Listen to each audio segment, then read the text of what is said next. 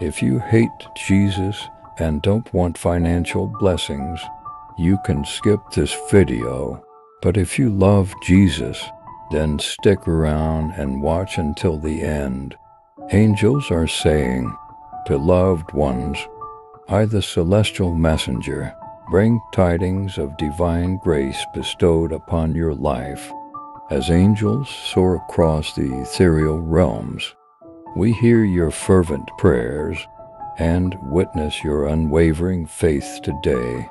I come bearing glad tidings of financial blessings, destined to embrace you and your beloved kin through the divine guidance of celestial beings.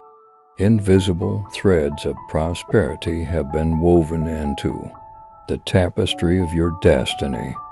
Our wings flutter with joy as we align the celestial energies, invoking the abundant flow of wealth towards your doorstep. Time to be blessed.